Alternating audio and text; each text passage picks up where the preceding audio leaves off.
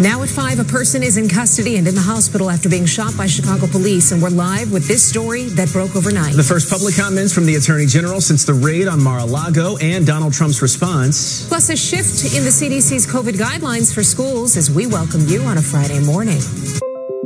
Live from Chicago's #1 news, ABC 7 Eyewitness News at 5 starts right now.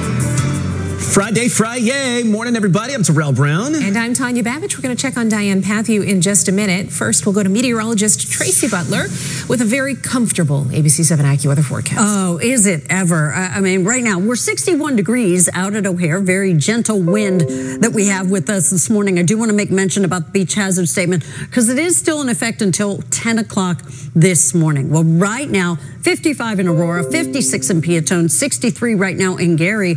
Overall, real nice numbers there and low humidity starting off our day too. We'll talk more about the weekend forecast coming up.